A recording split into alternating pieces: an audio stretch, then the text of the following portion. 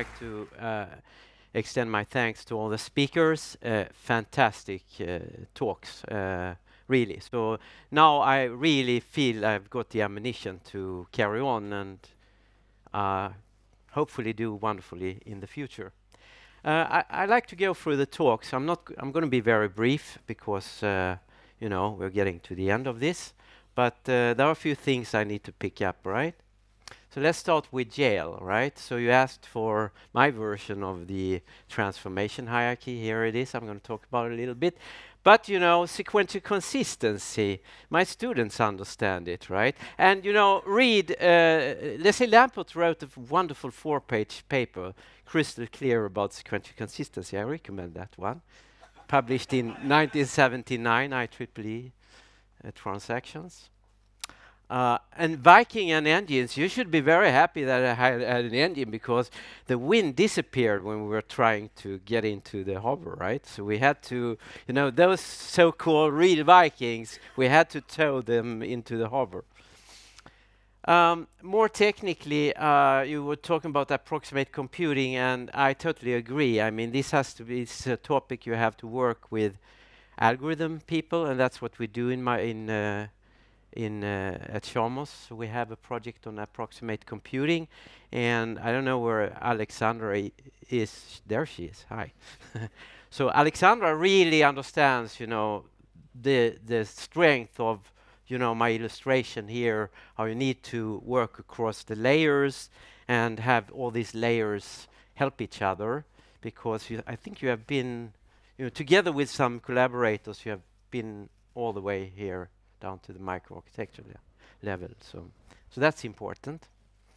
Connected also to what Matteo is working on. So we have done a lot of work on actually connecting, especially the programming model with the runtime system and the architecture, and try to leverage on annotations in OpenMP4 with dependency information to improve on cache management, cache coherence, and things like that. All right, I'm not. Manolis, I really always find your talks very interesting. Where there you are. It's very strong with the light. I think you're right. Well, it's absolutely true that, I mean, cache management is inefficient when it comes to processor communication. But by being a fan of caches, I think one could do something about that. I actually related to Eric. I think that's really the problem that Eric has solved with a green cache approach to really, you know, shortcut and be more efficient in terms of communication. Oh, Michelle. Yeah, I remember that frightening PhD defense when you were about to kill me with a chainsaw.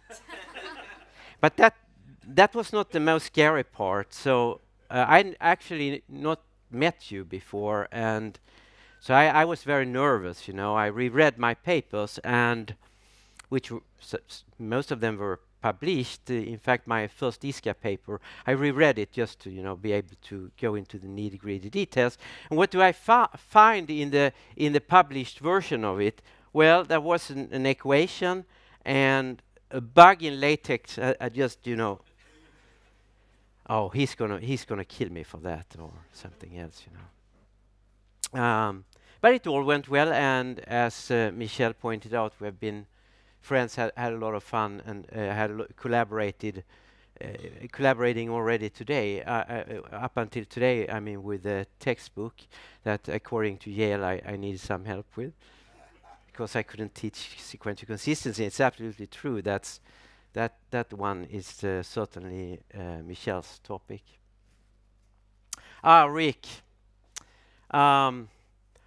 How privileged I was to come to Sun Microsystems and get you as, you know, the team leader.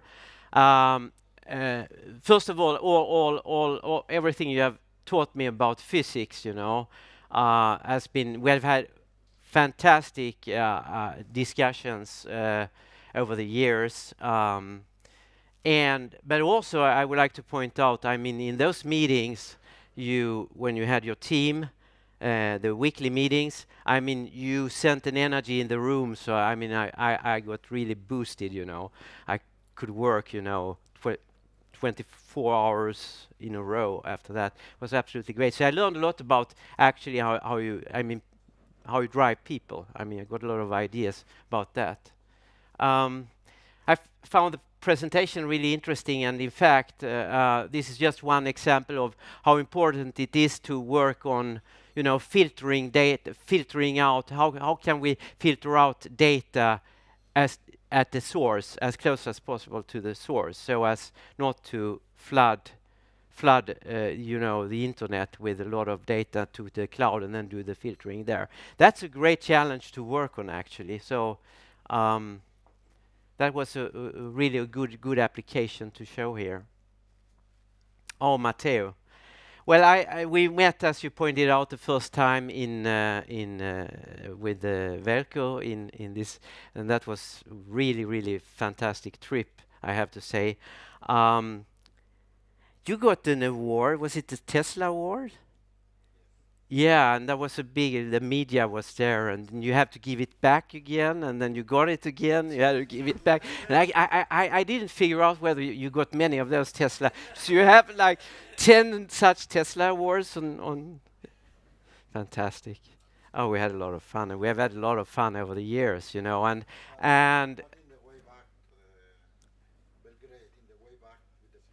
oh, yeah. Then there was the plane. Both of us were, we didn't find the plane back to Belgrade really reliable, and the weather was not that great. So we were really, trying to mentor each other to make that flight. And I really look forward now to work with you on the European Processor Initiative. Oh, there is a typo. That's going to be a lot of fun, give me more reasons to be regularly in Barcelona. Oh, Lawrence. Yeah, we've had a lot of interactions over the years, countless program committee meetings, and sitting in the bar afterwards and before. I think we've had a lot of fun. I think we started to also interact because I started to work on Fred level speculation, and that gave me gray hair too. That was an idea I really betted on and thought it was going to fly, but I didn't make it. Fred level speculation, right? Maybe not. You have more gray hair than me, right? I certainly liked parallel. I'm going to start using that. That's for sure. Mike, excellent talk. It has been great, with the collaboration we have had over the years in HiPEAC. We have done a lot of things. We're working today now with co-sharing the PACT conference. It's always a great pleasure to work with you. I like the talk because it resonates with, again, the my view of the transformation hierarchy and how important it is for the layers to interact and how we should do that. So that was an interesting from a different perspective. And I'm so glad that the Brexit still going to be on the sailing boat and sailboat. That's with a partnership. I like that one. Kuhn, extremely important talk.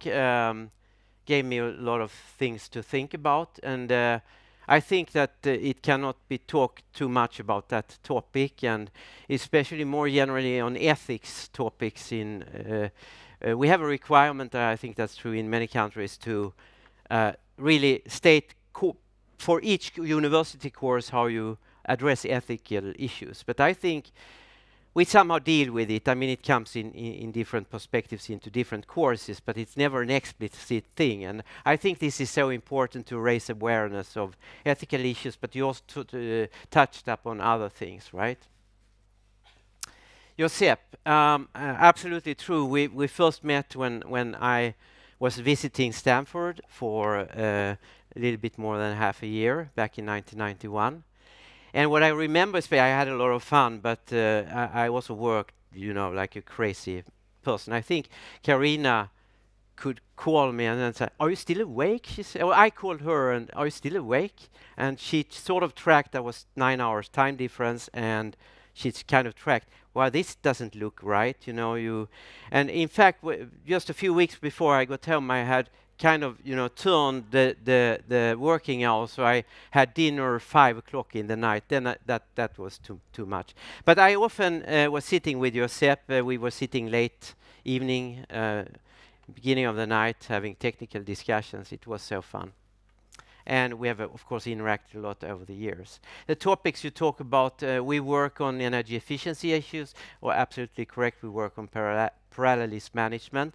What we do in terms of energy efficiency is to, very related to, your paper in ISCA 2016, where given you have QoS requirements, how can we actually predict how much resources is needed to meet those demands? And that's a very interesting topic to work on. Eric. Yes, Hawaii. I think we should blame or thank Yale for that, because Yale was the ones that said that it made most sense to go to Hawaii to have these task forces, right? Yes.